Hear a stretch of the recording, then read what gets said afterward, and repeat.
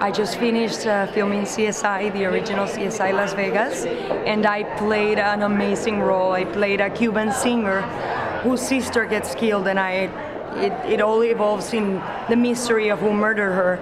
And at the end, it was me. Not that I would ever do that, but it was a fun role because I got to play the victim and the killer.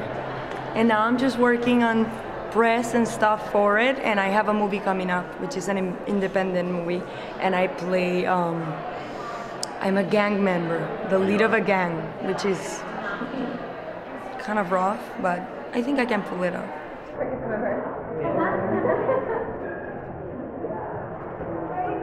I'm on the side. All right. Okay, great. Thank